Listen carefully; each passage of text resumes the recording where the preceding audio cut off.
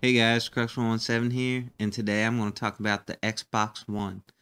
I've had the whole weekend with the console now, so I want to give you guys my impressions, both good and bad. So yeah, here we go. Let's start off with the bad. Um, so when I first got the console booted it up, it took a good minute or more to boot up the first time, and then I got to a screen where it showed the controller on the screen and it prompted me to press the A button, which I did, and then the console froze and did nothing for like several minutes. I just sat there and waited. Nothing happened. Kept trying to press A, nothing happened. So I reluctantly restarted my console and then got the same prompt again and it worked just fine. So yeah, there's definitely been a few minor hiccups for me with the Xbox One, but nothing too bad overall. After that, I went to installing games. Something you guys should know about that is for some reason it installs the updates for the games before it actually starts installing the game. So depending on your internet speeds, you could be sitting there a while before it even hits 1% on the install, which kind of threw me off guard, and I kind of thought things were going wrong when I first started trying to install a game. So I again restarted my console while I was installing games and stuff, which I don't recommend. But yeah, if you're patient and you just sit there and wait, I know it seems like it takes a while to install, but once it gets going, it goes pretty quick. So yeah, that's just something else you guys need to know. I did have one issue while installing a game, while I was installing Call of Duty Ghosts, where the while I was installing it would stop installing and queue, and then start installing again, then stop and queue. It was just weird, so I ended up having to restart my console for that, which fixed it. And one other issue I had was the other night, me and a friend went to play Killer Instinct, and every time I booted up the game, it went back to the home screen. So I ended up having to uninstall Killer Instinct and reinstall it. And yeah, that's pretty much it. So sucks having issues with consoles, but it is expected when they launch. The launch units are, as many of us know, faulty a lot of the times. I remember when I got my Launch 360, I had that thing red ring on me probably 4 times, I think. I had to send it back to Microsoft. So yeah, the issues I've had with the Xbox One are nothing like that. I did finally upgrade my 360 to the Elite. I think it came out like a year after, and then I had that Elite up until this year. So Xbox figured it out pretty quick the first time. Luckily, this time it doesn't seem like there's any too bad issues. I am I do feel lucky that I didn't experience anything like the discs issues, the disk drive failure that a lot of people have been talking about. So yeah, I feel lucky I haven't experienced anything like that. Yeah, just like I said, launch hardware, you gotta expect some issues. That's kind of one of the things you gotta expect when you're an early adopter. Same thing happened with PS4. A lot of those consoles were bricked or whatever. They had a lot of issues too. So yeah, so that's pretty much all the bad experience if I have my Xbox One. I feel like I've been pretty lucky. Um, Even though my sister hasn't had any of these issues, as what I've seen. She also got an Xbox One, so maybe I'm not quite as lucky as her. But still lucky. It works. Been playing games, so yeah, let's move on to some of the more positive stuff. Alright, so let's talk about the UI, or user interface. It's pretty similar to what we saw on 360. This time there's only like 3 screens though. You got your pins, your home screen, and the store, which is kind of it. And I don't know. I don't know if I haven't decided if I like it as much as the 360 one, or if I like it better, if I don't like it as much. I don't know. It's kind of weird. I mean, everything's still there. I kind of miss having the friends tab. Now you just got a friends app, which is a pretty good app. You can see what all your friends' recent activity has been and stuff, which is pretty cool. But yeah, the UI itself is very Windows 8 looking. A lot of little squares and pins and all kinds of stuff. you can customize the color of your tabs and stuff in your profile settings, which I thought was pretty cool. But yeah, I mean, if you guys know, it's kind of like the Windows 8 Metro style start screen. It's pretty much what it looks like. So if you guys know what that looks like, you'll have an idea of what Windows or what Xbox One UI is. Pretty simple. I guess one of the biggest thing about the Xbox UI that we really need to talk about now is the Kinect, and so there's a lot of controversy with Microsoft having to put the Kinect, bundle it in with every console, giving it that extra $100 price tag over Sony's PS4. A lot of people were upset about that, and there's been lots of controversy about it, watching you or listening to you and all this stuff. And while I wasn't always the biggest Kinect advocate, I really wasn't looking forward to playing any games with it. But having Kinect to work the Xbox One UI is, in my opinion, almost mandatory. The way they set it up, and I've really been enjoying it actually. The Kinect this time, I would say that it recognizes about 80% when I say, so there's a lot of voice commands. It does take a while to get used to like using Kinect to move around the UI. There's a lot of things like when you say Xbox, it pulls up a menu, but if you want to be able to select what's on the menu, you got to learn that you got to say Xbox select, and then it'll bring up everything you could say, and you got to say exactly what it is on screen, blah blah blah. It takes probably a good 10-20 minutes to get used to just navigating with the Kinect with your voice, but after you get used to it, it's pretty good. I actually like it, and there would be some features that you couldn't even do without the Kinect. So just like say you're playing a game and you want to say you do something cool, and you're like, oh, I want to record that. You just say Xbox record that, and it records the last 30 seconds, which I think is a pretty cool feature. I've used it a lot. And there's no button that you could just press to do that, which maybe be a design in the, or a flaw in the design, but without Kinect, you can't do that. You can't just press a button and have it record the last 30 seconds. You have to be able to say Xbox record that. So things like that, you actually really need the Kinect for, and I've really been enjoying using the Kinect. I'll be honest, I like how it'll sign me in automatically. I like being able to say Xbox on, and it turns on the TV and everything, which you guys need to know that you have to go into the TV settings to get to do that. So if you don't think it's worked for you, just go into those settings, it'll work. So I thought that's a pretty cool feature. I've just really been enjoying Kinect overall. Like I said, a lot of people have been saying that the voice commands don't really work, and they have to repeat themselves 3-4 times. I would say that for me, like I said, it works about 80% of the time. As long as you're not in a super loud room or someone's blasting TV like I am sometimes, it works pretty good. I've really been enjoying using that. As far as using Kinect for games, haven't really done much of that. I played like one race in Kinect Sports Rivals Wave Racing. It was pretty fun, but I mean, it's not something I would really get into. But yeah, I'd say overall on the UI, the user interface, the whole design and layout of the console, I would say it's good. It's nothing great, not a huge drastic move up from the Xbox 360's UI, but I enjoy it, and I can't wait to see how it evolves over time, just like the 360's UI did. Alright, next up I want to talk about games. I'm sure as you've been seeing, I've been playing lots of games over the last few days.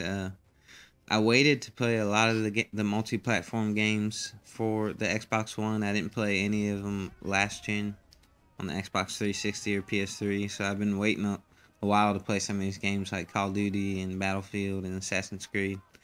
So I just want to go over real quick. I'm not going to really go in depth on the games, but as far as Call of Duty and Battlefield go, they're Call of Duty and Battlefield, so you guys know what to expect there. They're just as good as their previous installments, and in some areas a little bit better, so it's been pretty fun. Graphically, Call of Duty I wouldn't say it had as much as an improvement over last gen as Battlefield did, but it still looks good, looks clean, runs at a solid frame rate, so I'm happy with Call of Duty. Really been enjoying playing Ghosts, and Battlefield has Had some glitches and stuff, but graphically it looks amazing, and the maps are just huge, and it's been running pretty good. They say it runs at 60 frames per second, but I'm pretty sure that a lot of times it doesn't, because it chugs at some stages in the games. But it's been pretty fun to play, nonetheless. Assassin's Creed, I've enjoyed for the most part most Assassin's Creed games. I wasn't a big fan of 3, but 4 seems really good. I'm really impressed so far. I really liking the setting and the characters, and yeah, it's been really fun to play. I like steering the boat and having pirate ship battles and stuff. It's been pretty awesome. Yeah, I haven't really got much into that. My sister actually got that game, so I've just been playing her version of her copy of the game. But so that's where I've been playing that. But as far as graphically, that really doesn't improve much over the last gen either. Just a few like bush physics effects and stuff like that, and the lighting's a little bit better. And some of the texture quality is a little better, but nothing, like I said, a huge improvement. That's what I really want to talk about: Forza 5 and Rise. Rise is a beautiful game and a good show off of the console, but that is pretty much it. If you want to imagine playing it, it's like taking the combat of Assassin's Creed, and then that's just the whole game. There's none of that other stuff that's fun in Assassin's Creed. It's just the combat over and over and over again, and that's pretty much what the game is. We'll say it's fun, and through the first few levels, I really enjoyed playing it, and the kill animations are awesome. It's really bloody and brutal, and I just really enjoyed it for a little bit, but it does get old, as a lot of the reviews say. And then I played online a little bit, and that was fun, but I do wish there was split screen so I could play with some of my friends who haven't gotten Xbox Ones yet. It's kind of unfortunate there isn't, but the arena battles are pretty fun. And I mean, the game's, it's not a great game. I'm not saying I wouldn't recommend anyone go out and buy it unless you just want that one game that's going to be a showcase, because it is the best looking next gen game that I've seen. It really does just look good, but yeah, other than that, it's not a whole lot going for it. The story's not bad, but not a whole lot of replayability, and I can't really recommend anyone spending $60 on it, but I just want it as a showcase. So for that, I have been impressed and pleased. And last but not least, Forza 5. Well, I guess not last, because there's still Killer Instinct. Forza 5 is amazing. I've been loving driving games ever since I was given Gran Turismo 2 when I was a kid for my birthday randomly. I was kind of like, what's this game? But that game really got me into loving cars. And at that age, I knew more about cars than most people who were adults, and I was like probably 12, 13. So yeah, it's been pretty fun. So I was really looking forward to Forza 5, and it has delivered. I love it. The graphics are amazing. It runs at 1080p, 60 frames per second. Looks so good. Yeah, I really like the Drivatar system. That's where they use the cloud to watch you race, and then after a few races, it makes you a Drivatar, which then goes out into the Xbox Live and lets other people race your Drivatar, which is just kind of like an AI that kind of customized to the way you drive and some of the things you do. And for some reason, the Xbox just turned on randomly. That was weird. But what was I talking about? Oh yeah, Drivatar's been really fun. I like just being in races and seeing some of my friends' Drivatars in there. It really makes it more enjoyable to me. And the graphics are amazing. The Xbox One's controller, which I haven't talked about in this video, really sticks out in that game with the rumble triggers. They just feel really good in that game, especially. I haven't noticed it in any other game. I'm not sure if they're even in any of the other games, but the triggers just feel awesome in that game. Having the feedback when your tires are kind of spinning or you're kind of losing control, it's really awesome. I've really been enjoying Forza 5, and yeah. Oh, and Killer Instinct is awesome. Been waiting for that game for a long time. I used to love playing it on Super Nintendo, and I'm glad to have it back. not really much to say there. There's only 6 characters so far. It's a fighting game. Yeah, it's fun. And last but not least, one of the things we want to talk about with the Xbox One is its DVR functionalities. This has been something that the new consoles have been touting for a while. I've been excited. So I'm going to go over the way it works with Xbox One and some of the things I think they can improve on it. So yeah, it's got a built-in game DVR. It's got 2 apps that work with it. One's called Upload, one's called Upload Studios. Now through Upload, that's where all your game clips are saved. And the way you record is one of 2 different ways. So you can either, before you start your game, tell the Xbox to snap the game DVR, which it'll snap it to the side. That's something I didn't talk about earlier. Probably should have. The ability to snap other apps while playing games or watching TV or whatever, or even snap your TV while playing games. It's just ability kind of like Windows 8 has, where you can snap 2 things at once. Pretty cool. Works pretty good. So yeah, that's one way you can record. Snap the game DVR in, start playing your game, then you can record there up to 5 minutes. And then the other way is while you're playing the game, you don't have to have it snapped. You can just say Xbox record that if something cool happens. And it'll record the last 30 seconds. Now, a lot of games, I guess there's a third way. A lot of games are built to record automatically at random points, which is kind of weird. Like I was playing Rise the other day and it just kept popping up saying game clip recorded out, and I don't really know why. Battlefield 4, it kind of seems to record a clip every time you rank up, and I think some games are set to record every time you get an achievement. I don't know, it's kind of weird, but pretty cool feature nonetheless. So yeah, so then you go into Upload, you got your game clips there, and then you go into Upload Studios, and you can edit your game clips.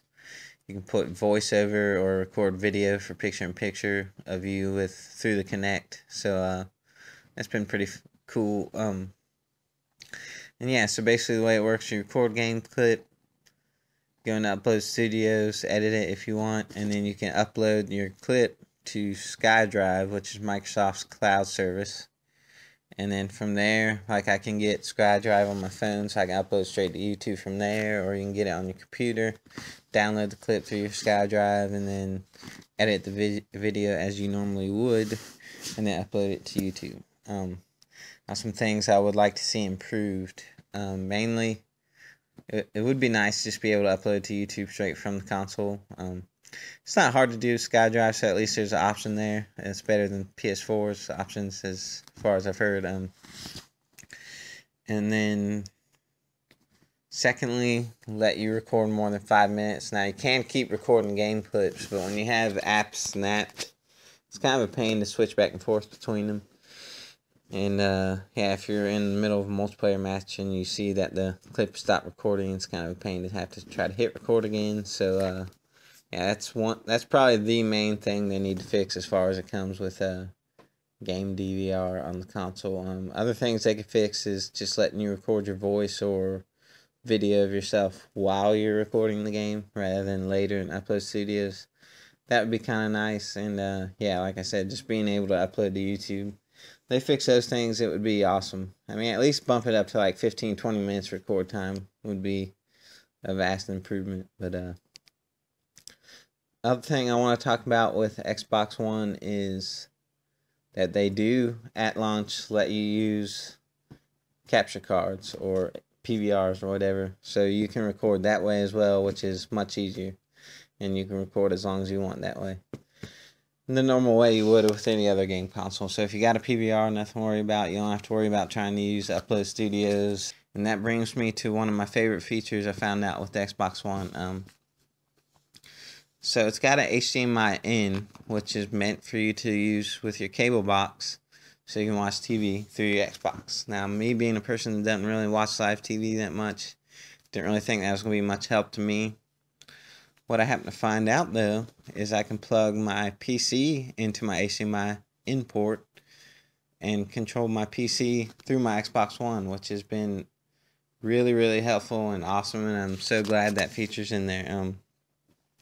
Excuse me. So the way that works is through the TV part of your Xbox One, your computer will show up, or whatever you plug in HDMI. You can plug in a Wii U, PS4, whatever you want. It'll show up through there. But for me, what really helps is plug my PC in, because then I can, all on the one console, I can control my recording with my PVR while I'm playing games.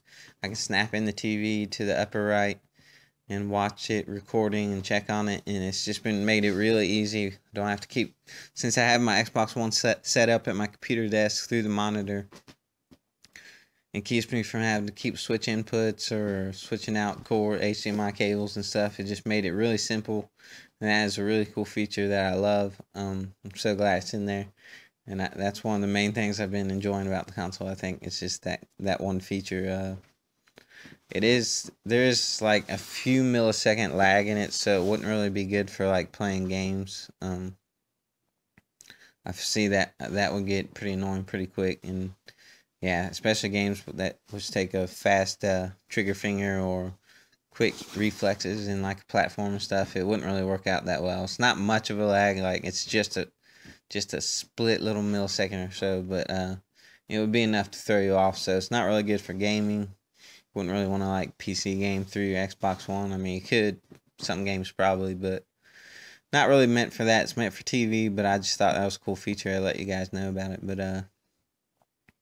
yeah, I think that about wraps it up. I think overall, I'm just saying that I really love the new console. A lot of cool features, a lot of good games. Really been enjoying it, and yeah. Thanks for watching, guys. I would expect to see more gameplay footage soon. I'll keep trying to update you guys on the Xbox One, and I haven't forgot about you PC guys. I know my channel started off from kind of started off with the whole PC building and stuff, and I still want to do that. Just because I got this Xbox doesn't mean I'm done PC gaming. That's definitely not the case. In fact, I just played Elder Scrolls Online beta this weekend, but I can't really talk about that all because I'm under NDA about it, which is unfortunate. But yeah. So still PC gaming, still loving my PC, and yeah, that's why I'd expect more of that soon too, hopefully. And yeah, that's about it. Thanks for watching, guys. If you don't have Xbox One, you've been thinking about it, I would say go ahead and get it. If you got a PS4, probably don't really need one. Overall, the console is pretty similar, and I'm sure you would enjoy your experience on either one. So, yeah, thanks for watching, guys. Catch you later.